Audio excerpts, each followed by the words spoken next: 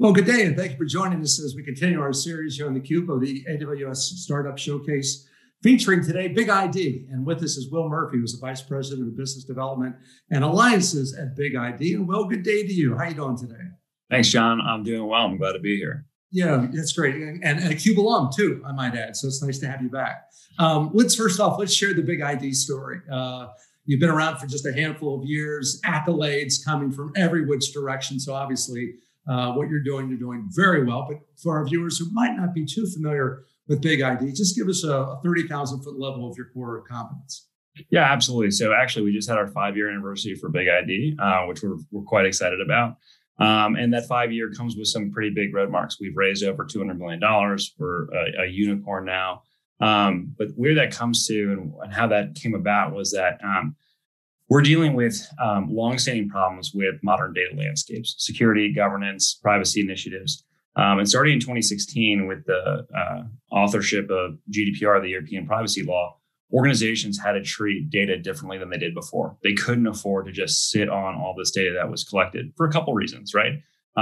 One of them being that it's expensive. So you're constantly storing data, whether that's on-prem or in the cloud, as we're going to talk about. There's expense to that. You have to pay to secure the data and keep it from being leaked. You have to pay for access control. You have to pay for a lot of different things. And you're not getting any value out of that. And then there's the idea of the customer trust piece, which is like, if anything happens to that data, your reputation as a company and the trust you have between your customers and your organization is broken. So BigID, what we did is we decided that there was a foundation that needed to be built. And the foundation was data discovery. If an organization knows where its data is, whose data it is, where it is, and what it is, and also who has access to it, they can start to make actionable decisions based on the data and based on this new data intelligence. So we're trying to help organizations keep up with modern data initiatives. And we're empowering organizations to handle their data, sensitive, personal, regulated.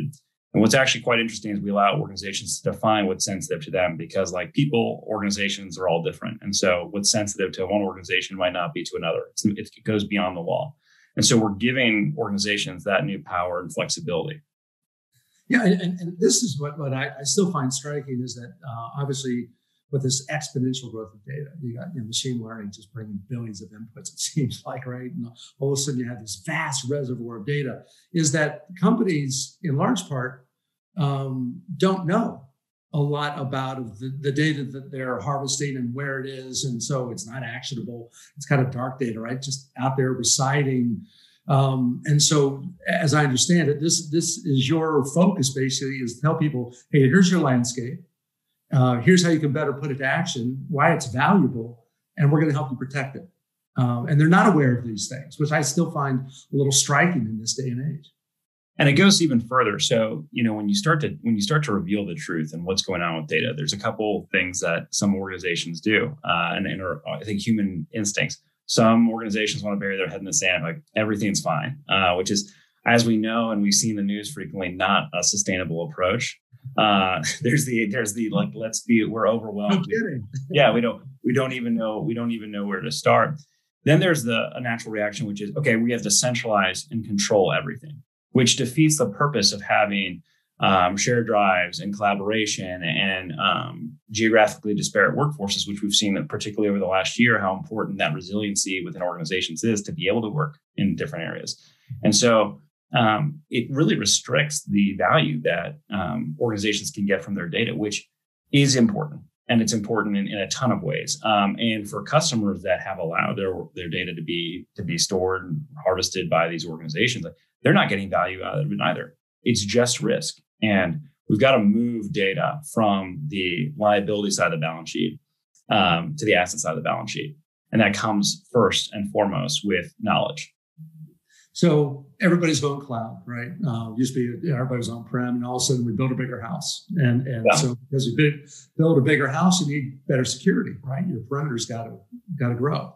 And that's where I assume AWS has come in with you. And this is a 2-year partnership that you've been engaged with in AWS. So maybe shine a little light on that, about the partnership that you've created with AWS, and then how you then in turn transition that to leverage that for the betterment of your customer base. Yeah, so AWS has been a great partner.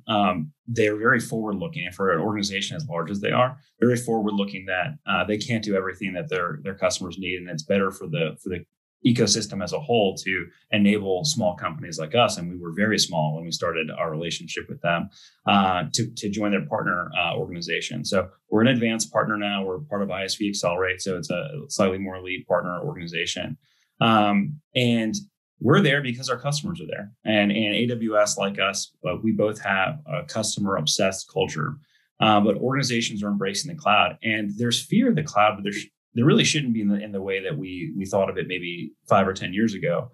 In that companies like AWS are spending a lot more money on security than most organizations can. So like they have huge security teams, they're building massive infrastructure, and then on top of that, companies themselves can use products like BigID and other products to make themselves more secure from outside threats and from inside threats as well. So we are trying to, with them, approach modern data challenge as well. So even within AWS, if you put all the information in, like let's say S3 buckets, that doesn't really tell you anything. It's like, I make this analogy sometimes. I live in Manhattan. If I were to collect all the keys of everybody that lived in a 10 block radius around me and put it into a dumpster and keep doing that, I would theoretically know where all the keys were. They're in the dumpster. Now, if somebody asked me, I'd like my keys back, I'd have a really hard time giving them that because I've got to sort through, 10,000 people's keys and I don't really know a lot about it. But those keys say a lot. It says, are you in an old building? Are you in a new building? Do you have a bike? Do you have a car? Do you have a gym locker? There's all sorts of information. And I think that this analogy holds up for data a bit of the way you store your data is important, but you can gain a lot of theoretically innocuous but valuable information from the data that's there while not compromising the sensitive data. And AWS has been a fabulous partner in this. They've helped us build a AWS Security Hub integration out of the box. We now work with over 12 different AWS native applications, from anything like S3, Redshift, Athena, Kinesis, as well as apps built on AWS like Snowflake and Databricks that we connect to. And in AWS, the technical teams, the partner teams have been an enormous part of our success there. We're very proud to have joined the marketplace to be where our customers want to buy enterprise software more and more. And that's another area that we're collaborating in joint accounts now to bring more value and simplicity to our joint customers.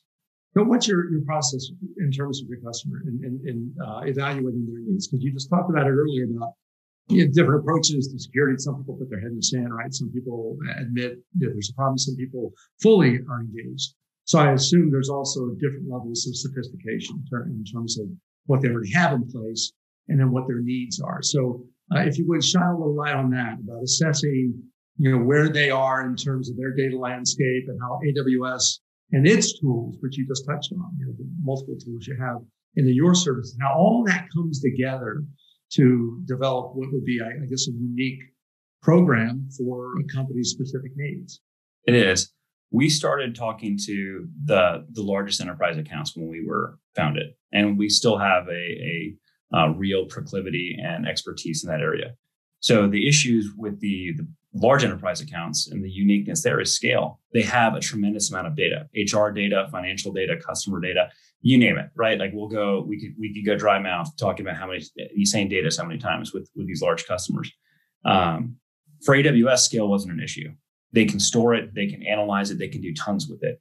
Where we were helping is that we could make that safer. So if you want to perform data analytics, you want to ensure that sensitive data is not being part of that. You want to make sure you're not violating local, national, or industry-specific regulations. Financial services is a great example. There's dozens of regulations at the federal level in the United States, and each state has their own regulations. This becomes increasingly complex.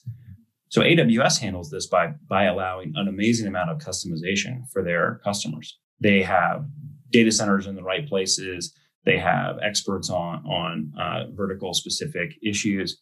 BigID handles this similarly in some ways, but we handle it through ostensibility. So one of our big things is we have to be able to connect to everywhere where our customers have data.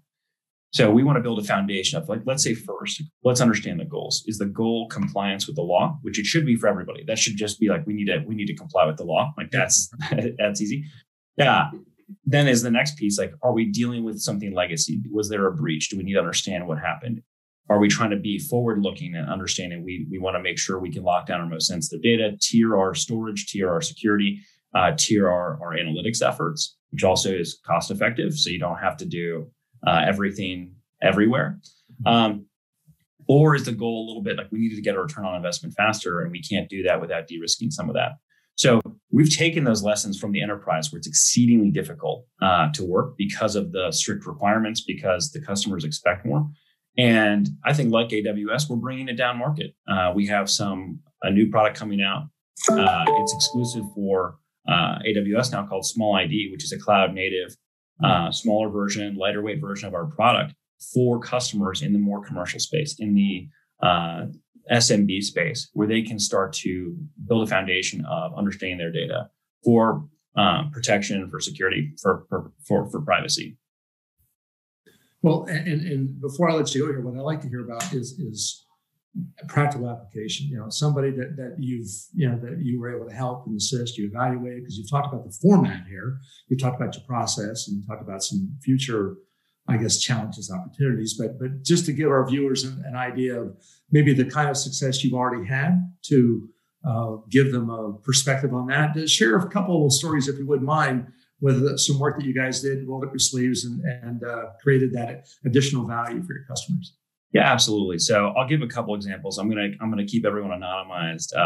As a privacy-based company in many ways, but we try to respect customers. Probably a good idea, right? But let's talk about different types of sensitive data. So we have customers that intellectual property is their biggest concern. So they do care about compliance. They want to comply with all the local and national laws where their company resides and all their offices are. But they were very concerned about sensitive data sprawl around intellectual property.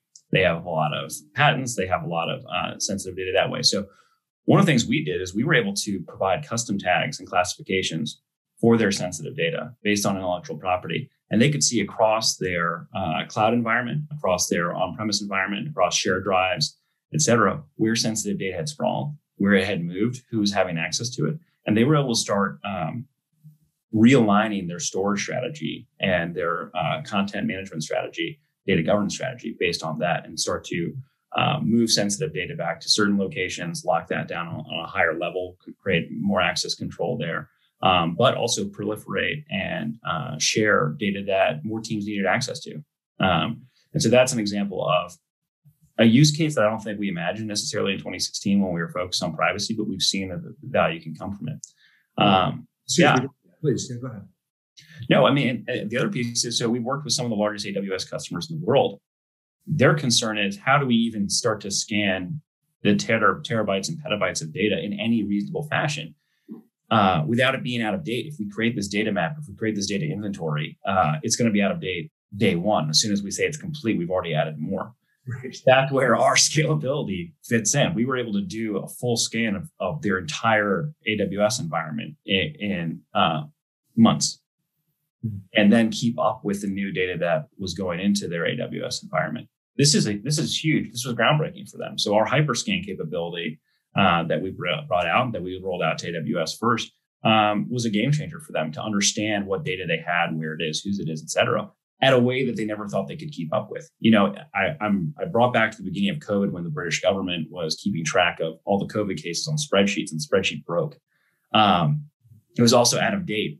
As soon as they entered something else, it was already out of date. They couldn't keep up with it. Like, there's better ways to do that. But luckily, they think they've moved on from that manual system. But automation, using the correct human inputs when necessary, then let machine learning, let big data take care of things that it can.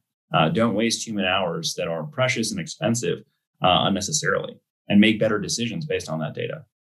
Yeah, you raised a great point too, which I hadn't thought of about the fact is, you do your snapshot today and you start evaluating all their needs for today. And by the time you're able to get that done, their needs have now exponentially grown. It's like painting the Golden Gate Bridge, right? You get done, and now you got to paint it again, except it got bigger. We added lanes. But anyway, hey, Will, thanks for the time. We certainly appreciate it. Thanks for joining us here on the Startup Showcase. And just remind me that if you ever ask for my keys, keep them out of that dumpster, okay? That'd be a good thing. Thanks, John. Great to be here. All right, pleasure.